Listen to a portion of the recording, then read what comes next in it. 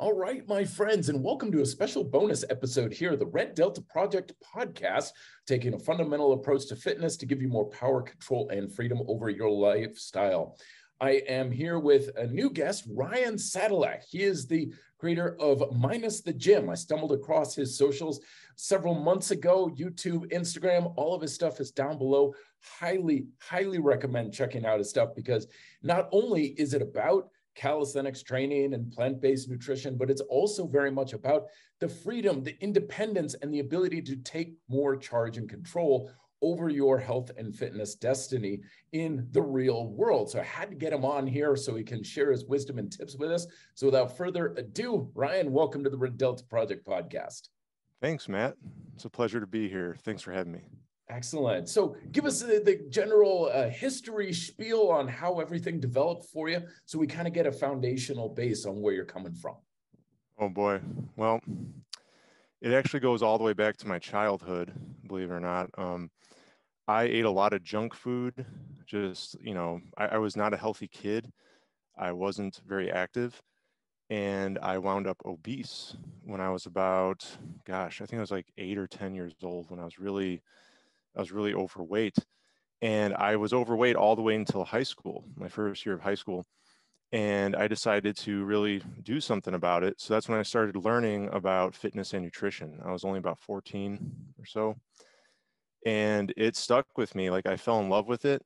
I ended up really turning my health around. I graduated high school, complete opposite. Like, people didn't recognize me. I was in such good shape. They thought I was a jock. They thought maybe I played football or something, like an athlete, but I didn't. I just worked out, and I was actually a musician. I played guitar. That was my hobby. And, went to college, kept working out and everything. And I actually went to college for computer science. I pursued something different. I didn't pursue fitness or exercise science. But when I got to be 25 years old, the whole time I kept working out, I kept lifting weights. That was my thing. I was into bodybuilding, and I was eating the traditional bodybuilding diet, which back then they recommended like 5 or 6 meals a day, lots of chicken breast and broccoli and brown rice and meals like that. Lots of lean protein, animal-based protein. When I was 25, I was diagnosed with really high blood pressure, stage 2 hypertension.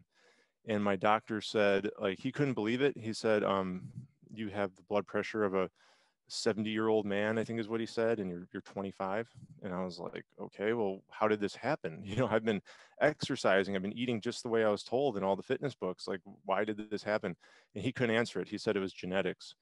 So long story short, a friend of mine at the time, he had just graduated from school for dietetics, and he introduced me to plant-based nutrition. So I kind of, at that point, I took a break from fitness because I wanted to get my health under control. I didn't want to be at risk of a stroke when I was working out. I had high readings. My blood pressure was like 180 over 100 at times. It was extremely high for my age. I started eating plant-based, like 100% vegan, as they call it, but I don't really like that word. Just to focus on whole food, plant-based, followed all the rules. And within 3 months, my blood pressure regulated. And that actually, in my mid to late 20s, is when I found calisthenics, because I wanted to get back into fitness, but I didn't want to get sucked into that bodybuilding craze again. I wanted to keep it, I want to do something different and keep it healthy. And that's when I saw people on YouTube. Calisthenics Kings, I think his name is Hit Richards, was out there on YouTube at the time. And just some of the stuff he was doing, like the handstand push-ups and, the scorpion handstand push-ups, tiger bend and all that, I was just blown away. I was like, I want to try to learn how to do that. So I started doing the basics. That's actually when I got certified as a personal trainer as well. Started going into a new direction. And yeah, I haven't looked back. I think body weight fitness and really the plant-based diet, that's what I kind of did with Minus the Gym, is I combined the two and said, hey, these really work well together. The plant-based diet keeps you healthy, keeps you lean. You get enough protein, really. A lot of people doubt that.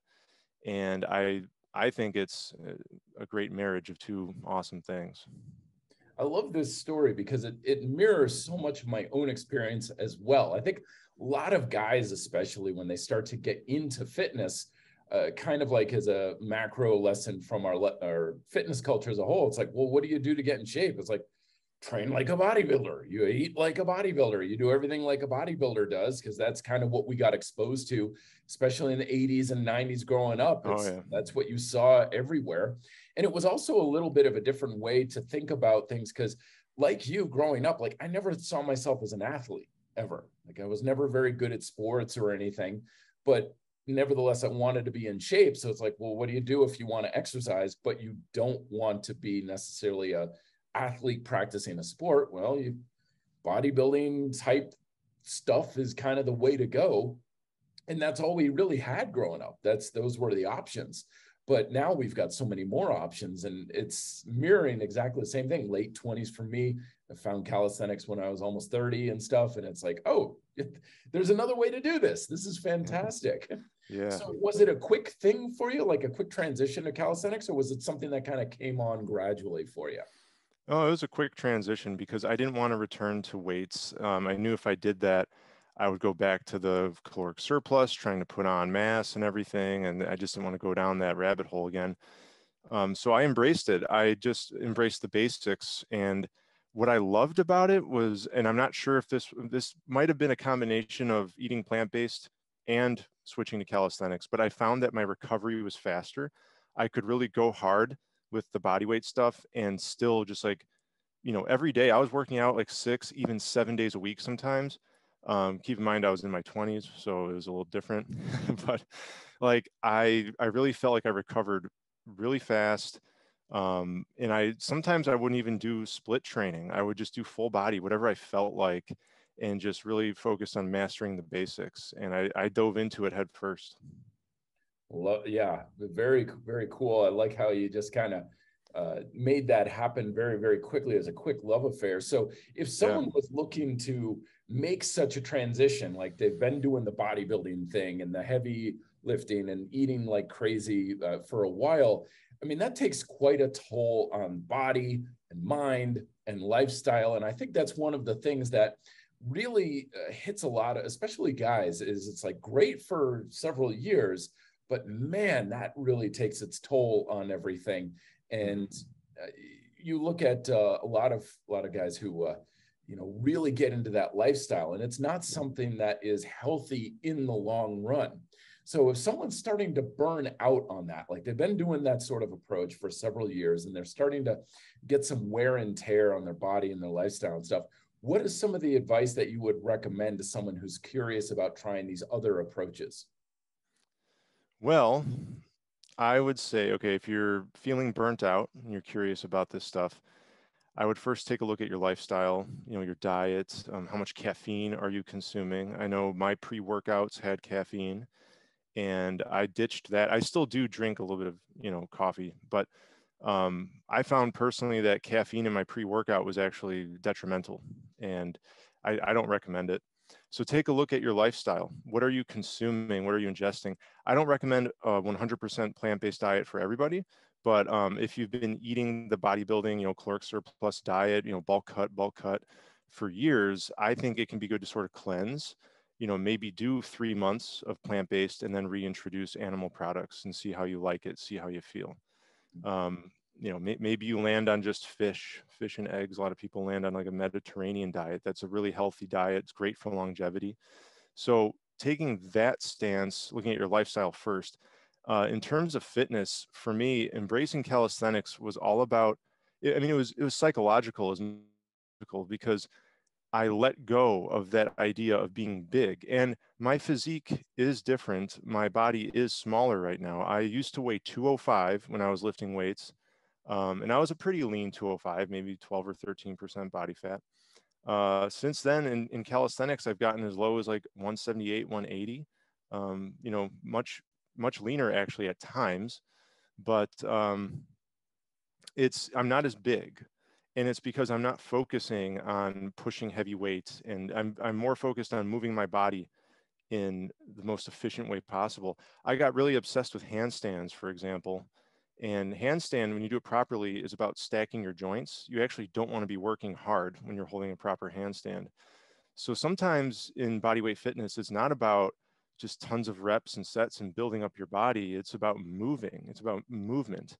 And it's really psychological. So I encourage people to think of it that way. Like, you're going to take a new approach to fitness that's better for you. It's a more natural way to move, and it's not just about big muscles. I like this approach that you have of it's about movement, because if you look at a lot of very classic gym-based type of exercise, you'll actually notice that there's not a lot of movement going on. Like coming from the history of being a cardio junkie, like particularly mountain biking and stuff, you look at the range of motion and the movement patterns of a lot of cardio, it's actually relatively small ranges of motion. There's a lot of volume of movement, but there's not a lot of types and ranges of motion. And then when we get into particularly like especially heavier stuff, bench press and squats and stuff, you find people, they're not going through a very big range that they could go with. And I found too that when I got into calisthenics, I was starting to really explore movement patterns that brought me out of these very confined boxes that I was limiting myself to, not because of a weight necessarily, but just because the exercise didn't necessarily require a lot of range. And so with calisthenics, it's like, oh, this is squatting deep means. Oh, this is what really packing the shoulders or getting a full range push-up or pull-up mean. Like, wow, this is a totally different thing. And I totally agree, where you get more movement. Oh, it's such a game changer for the health of your body as a whole. Mm-hmm. Yeah, proprioception too is another one. Like, you don't think about where your limbs are and where your body is in space when you're doing bicep curls and things like that. But when it comes to calisthenics, I also got into primal movement quite a bit, just doing like quadrupedal stuff on the floor. It's all about proprioception and just like, being aware of where your body is in space. And that's something that I think is really crucial in fitness, but we tend to neglect, especially in the bodybuilding realm and the weightlifting realm. I couldn't agree more. It's something that I think, especially again, like coming from my history, like I wasn't an athlete, I wasn't in shape. And I think one of the, not so much secrets out there in our fitness culture, but I think one of the things that isn't being addressed enough is the fact that a lot of people who later on in life develop a very impressive physique or even impressive skills with calisthenics and stuff, you find that they started off with an athletic foundation or history. They were a gymnast. They used to wrestle. They used to do all this stuff. So they developed, especially at an early age, this proprioception and kinesthetic awareness and stuff. And so when they started to say, oh, I'm going to learn to do handstands, I'm going to try to build some muscle, their body was like, yeah, we know how to do all this. But for guys who didn't have that kind of history, they're coming to the table with a lot less in their toolbox to be able to effectively train, even though on paper, it's like, I do the leg press, I'm doing barbell curls. Okay, I'm doing the same thing. Why am I not getting the results? It's like, it's because of the lack of movement skills that isn't there for that foundation. So if you've noticed that improving these skills and the ability, the proficiency of using your body is not only in a health wise, but also just in your ability to be strong and to use your body in an effective way. Yeah, I totally agree. And it's funny when you mentioned that a lot of these people who are, later in life, they're doing these impressive skills and stuff in their 30s. You find out when you look into them or you watch interviews with them that, oh, they've been doing martial arts since they were 10, or they were a gymnast or a break dancer or all these things as a teenager. And it's like, oh, that's so when you're like us and you get into it later in life, even just in your 20s, it's like you've missed that window and it's much different. Yeah. So I totally agree. Another thing worth mentioning, I think, is like with the bodybuilding movements that I think we're talking about limited range of motion. I think they also lack functional crossover into normal everyday life. Like when you look at a bench press, the bench is supporting you and you're just pressing primarily with your pecs and your delts and your triceps, right? And you're doing that for so many reps. It's like, where in life, even throughout human evolution, would we have like lied down on the ground and just pushed something for, it doesn't make any sense. But when you look at the push-up, well, now you're maintaining your center of gravity. You're engaging your core, your quads, your calves, everything's engaged, right? and it becomes a total body exercise essentially. And then if you start crawling in that position, now it makes sense. Now, oh, that's why, you know, you should be doing your pushes in a more prone position, right? So there's this functional crossover in calisthenics that I really like. And when you start exploring other modalities of bodyweight fitness, it's like, oh, that it gets more primal. And that's what I'm really into lately. Yep. So outside of like, we got the basic calisthenics, you got push-ups, you pull-ups, squats, lunges, all that sort of thing. What are some of the other things that you have gotten a lot of benefit from that you feel just isn't very popular in the calisthenics world? Sure. Yeah. Believe it or not, handstand. I know it is popular, right? Because there's a lot of videos of people doing handstand push-ups and stuff, and the flare is like, wow. But whenever I make a video on YouTube about handstands, I'm surprised at how small of a percentage of my audience tunes in. And I think a lot of that is that they're just not interested. They're like, well, that's not my goal right now. I don't want to do that. But what I personally found is that when I pursued the handstand, it was a huge undertaking.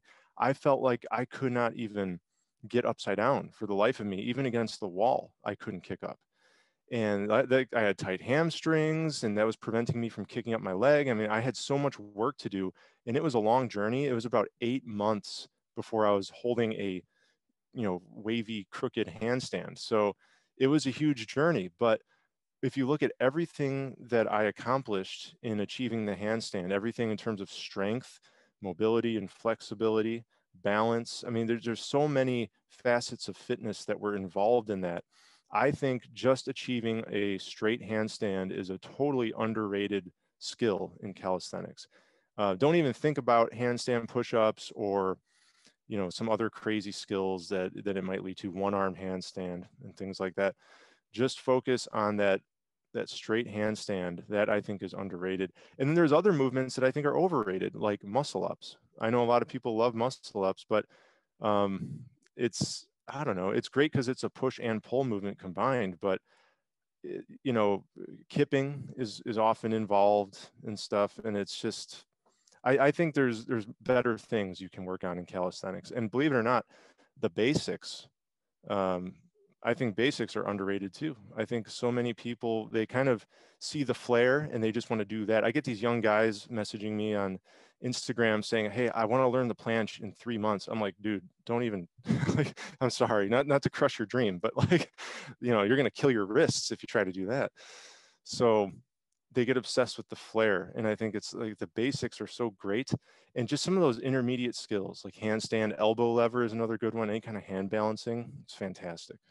Absolutely. I couldn't agree more. The flair, as you put it, you know, I think a lot of us are getting more influenced, ironically enough, being on YouTube and Instagram and everything here, the two of us. But of course, the stuff you scroll through, like I don't even follow most calisthenics guys on social media anymore, because they know, of course, the algorithms of social media are to promote whatever gets more attention and likes and more eyeballs. And that's typically flair. So a lot of the calisthenics guys out there are just flair, flair, flair, flair, flair. And it's really, really bringing up this idea of this is what calisthenics is.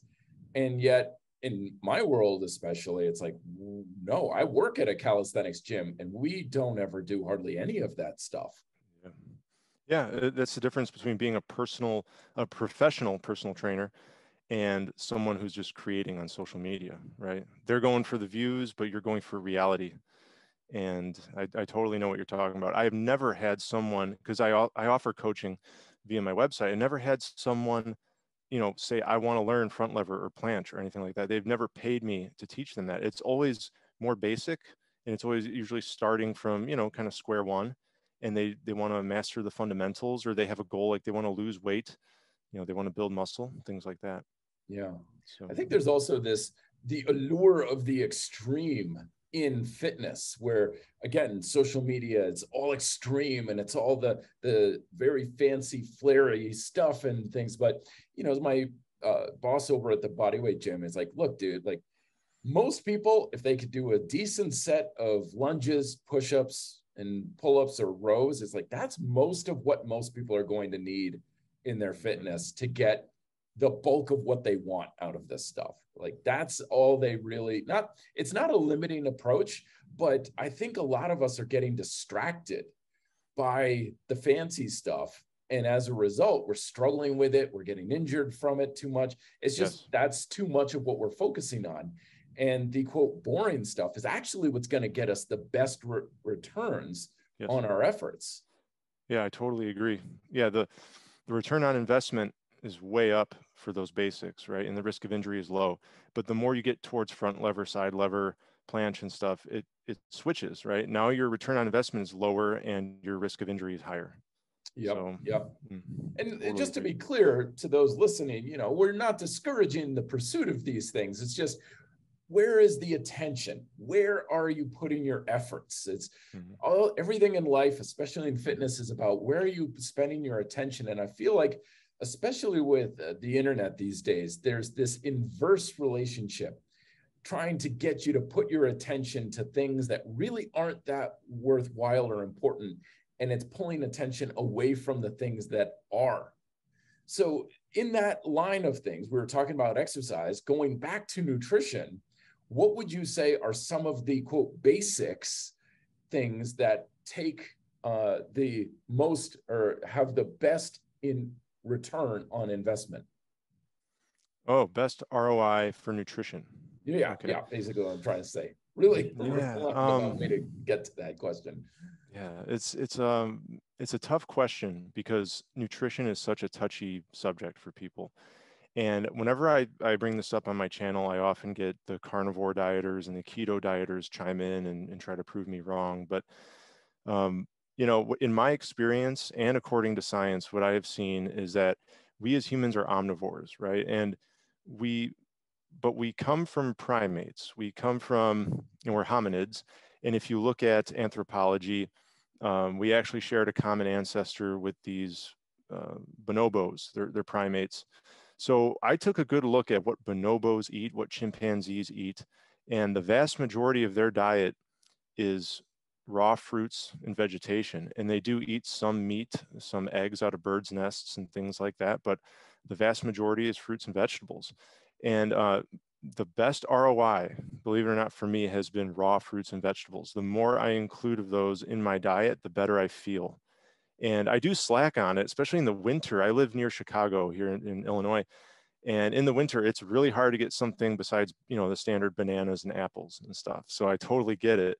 But now that it's summer, I'm eating lots of watermelon, you know, tons of different greens. Green leafy vegetables are really important.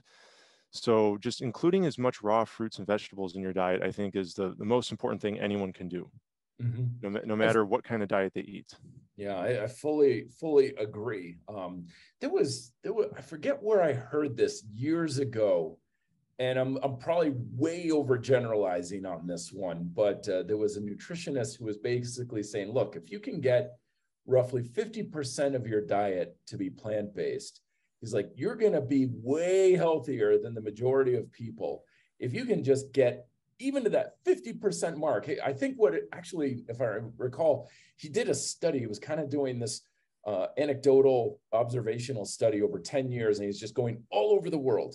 He's like, everyone on the planet Earth, like who's the healthiest, who has the best performance? And he found that with almost no exception, he's like, if you can just get roughly half of your diet plants, he's like, I don't care what the rest of your diet really is comprised of. I mean, not obviously candy bars and junk food, but he's like, if you can just, and the whole point is get good amounts of plants in your diet, and that's probably going to be the biggest return on investment that you can do. And especially here in the Western worlds, it's kind of scary. I'll ask people like, so when are you getting vegetables? When are you getting plant-based foods and stuff? And they're like, well, I'll have a vegetable at dinner.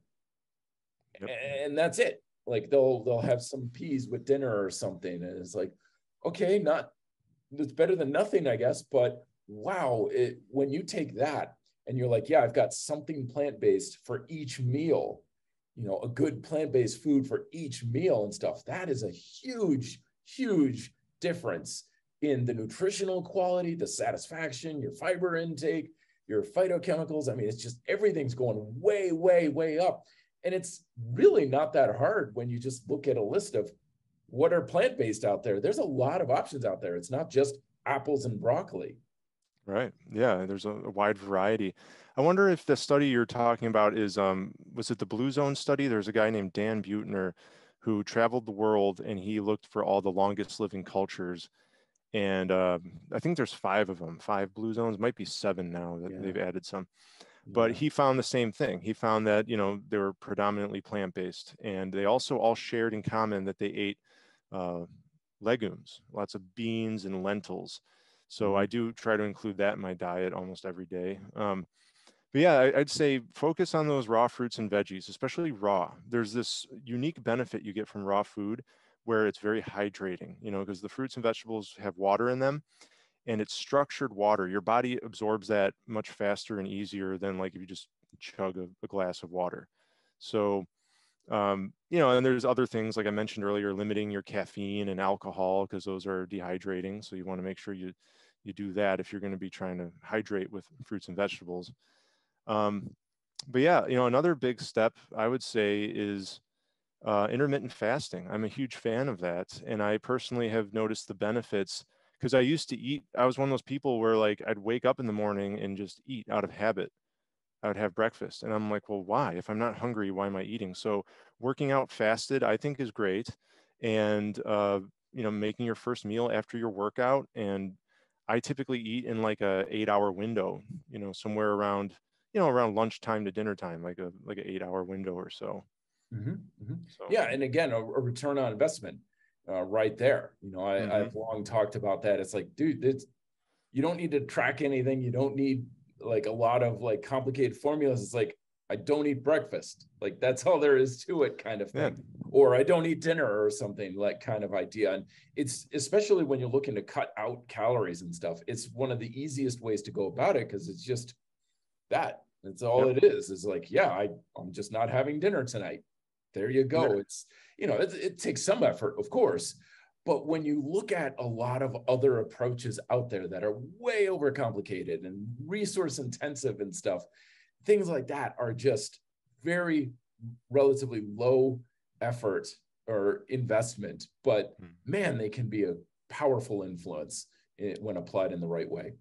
yep. And another thing they found in research is that when you do intermittent fasting, when you have that longer fasting window of like 16 hours or more, your body starts sort of cleaning up, right? So your arteries, if there's any damage to the arteries, which is a huge thing with the plant-based diet, your arteries, the innermost lining of the arteries is called the endothelium, and it produces nitric oxide gas to help your blood travel easier through the arteries and veins.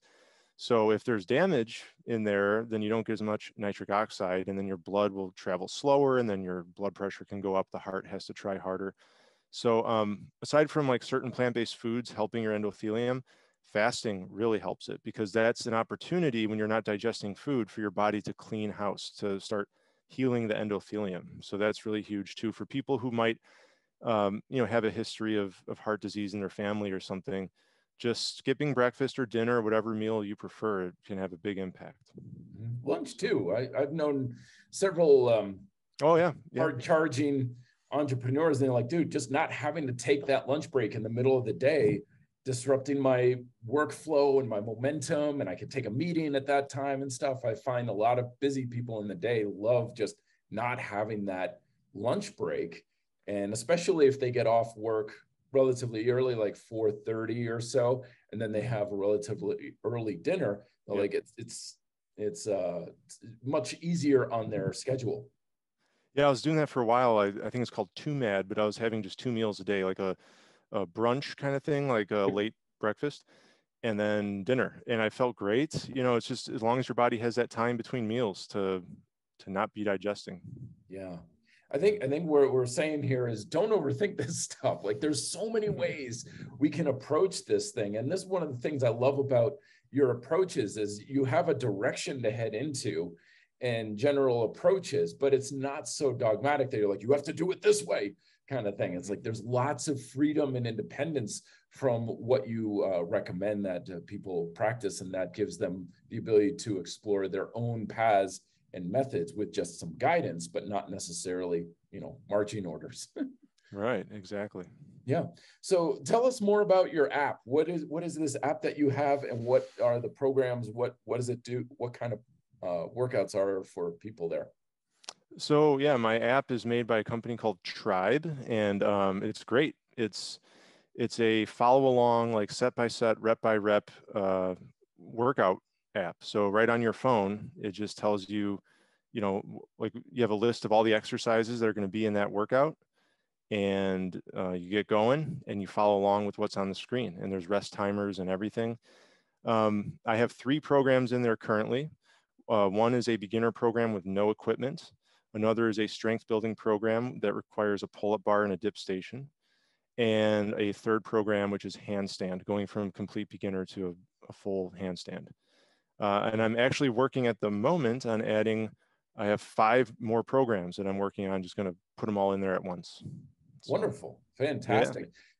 Yeah, and we'll have links down below, of course, is in the description or on the website, reddeltaproject.com, to everything that Ryan has, his workouts, his website, his socials, everything. So if you're learning more, if this is jiving with you, please do check out his stuff. YouTube videos are fantastic, very informative, very practical information. And it's well worth your time, dear listener, to check out Ryan's stuff, which is why I brought him on. It was like, more people need to know about this guy. I think he can really help a lot of folks out.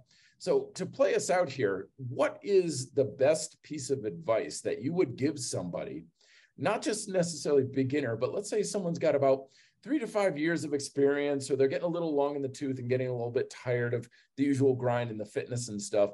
Where would you start to direct their attention to get the ball rolling again and start seeing more results? That's a good question. I would have to say, don't be afraid to be a jack of all trades, and don't be afraid to be a beginner at things. You know, there's so many different modalities of fitness, even in the bodyweight realm, and it can be really fun to be a beginner again. So if you feel like you've kind of stalled out, maybe you're plateaued and you're just not seeing the progress you want to see, well, have you tried primal movement? Have you tried yoga? Have you, there's gymnastics, hand balancing. There's so many different things you can do. And although you'll be a beginner again, which is, it sounds a bit scary, it's actually fun. I love that. And some people have they've criticized me on YouTube saying like, oh, you do so many things. I'm like, well, I love it. I love being a jack of all trades. I'm not a master of anything. I just love exploring, and I just bring the audience with me. So yeah, I encourage people to do that. If you feel bored, explore, be curious, be a beginner. Outstanding. I love it. I love it. So everybody, again, check out Ryan's stuff down below. All of it is fantastic. Please do let me know if you have questions, of course, in the comments, if you're watching this on YouTube, or reddeltaproject@gmail.com. Ryan's information is down below if you want to get in touch with him. Check out his app and his YouTube and the socials and everything else. Thank you so much, very much, for coming on, Ryan. I really do appreciate your time and energy, and I look forward to seeing a lot more from what's coming down the pipe. Anything new you're working on besides those 5 programs you can kind of clue us in on? Well, there's the rep method, which is going to be my full course in fitness. So calisthenics and plant-based eating, but that's still a ways off. I'm thinking around the new year, probably. Fantastic. So, you have actually a sign up on your website to let people know when that comes out. I've signed up for it because I want to be alerted when that comes out. So you can go onto his website, everybody, and get an alert on your email for that when it gets released as well. So, all right. Thank you so much, Ryan. I do appreciate it. And thank you, dear listener, for listening. As always, I'll talk to you next time. Till then, be fit and live free.